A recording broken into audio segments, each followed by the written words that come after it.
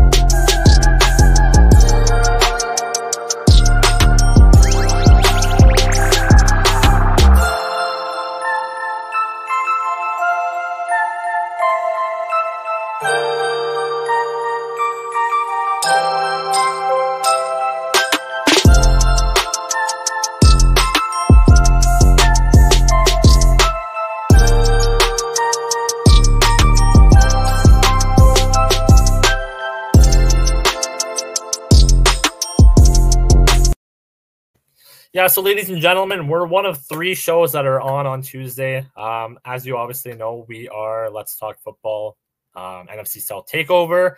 We're at 5:30 Mountain Time. That's 7:30 Eastern. And then also we have the round table right after this, which is, I believe, 6:30 Mountain, and that's 8:30 Eastern. And then also, correct me if I'm wrong, we have the Let's Talk Football. What is it? The draft show, I believe. No, not the draft show. It's the, what's it called? The fantasy. That's right. The fantasy one at 10 p.m. Eastern. That's 8 p.m. Mountain Standard Time. So thankfully we cover all aspects of football. But yeah, that's awesome. So many great shows. Yeah. So many great shows, great people. And you know, you touched on it before. I don't mention it enough, but we learned quite a bit about football. Like, especially in the last year and a half. Like I look at things that I don't usually look at now. I used to just root for a team, and now I'm like actually looking at individual performances and so on and so forth. So it's really something else. But now our next topic, and I wish we had the Bucks people on for this, but that's totally cool. Is Tom Brady imploding? I love this because I know me and you have wanted this for a very long time. But is it finally happening? I think so. I know. I think so too. I'm excited. Like, you know what? No, you go first. No, I mean, I do have to give it to the guy. I think that there is he needs support from his team right now. That's what I was gonna say. Okay. And they need to have like him not turn his back on them. I know that there's been some talk about missing practices, you know, and if it is just, if the guys are there and they're practicing, it just goes to show that there's not enough. I don't think he wants it bad enough, but he's showing it in his frustration that he does. So it's hard to say. It's like he's frustrated on the field. We get that. We see how angry, and he's really trying to make some plays happen. But then again, during the week and stuff like that, is his head still in the game?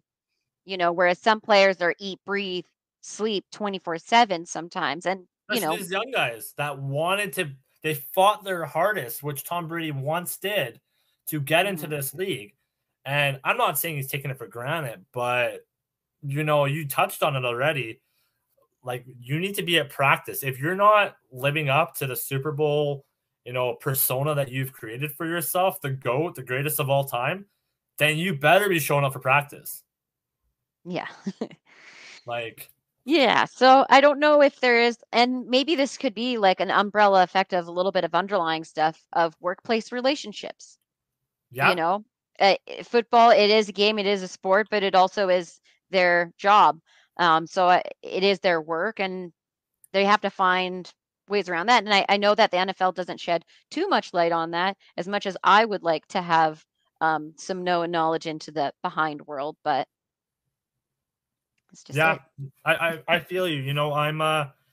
I wrote a little bit down, but yeah, like, I'm just gonna start off by saying that this isn't a direct shot to the Tampa Bay Buccaneers. Yes. I think there is quite a bit to kind of like dive into with this. So Foobs, when you are watching this, do not swing for my head when I say this, but I do feel that a big portion of the problem with the Bucks, minus the injuries, is the disconnection between Brian Leftwich and Tom Brady, which they kind of touched on a little bit earlier, Kate and Andrew.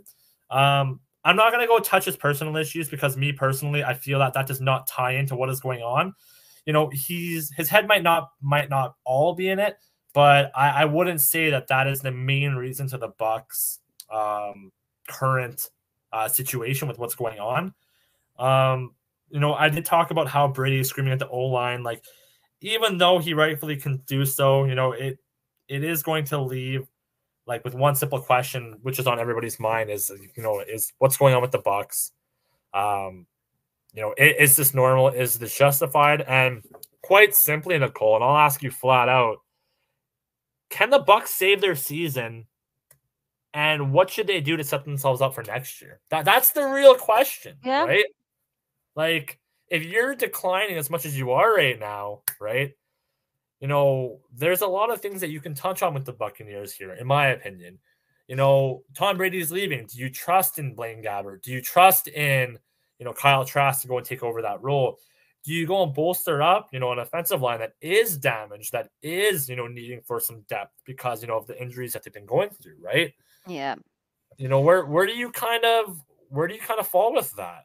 I think that they should just maybe watch some good old Saints videos in the. I'm kidding. I love it. No. They I what's good for them? They got a good fan base. Yeah. Very supportive in Tampa Bay, that's for sure.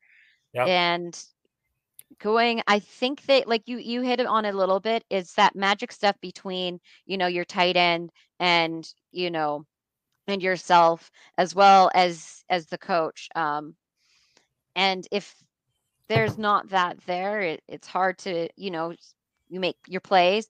And maybe Kate touched on it a bit too, with certain plays not being played at the right time. Yeah. And them not, getting that transaction of a touchdown. So Yeah.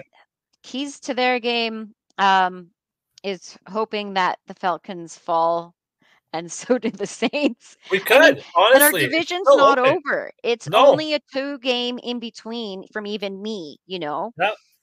Thanks for watching. If you like that clip, be sure to check out the other great content from the Let's Talk Football community. And as always, please like, subscribe, and hit that notification bell so you'll be notified when more great content like this becomes available.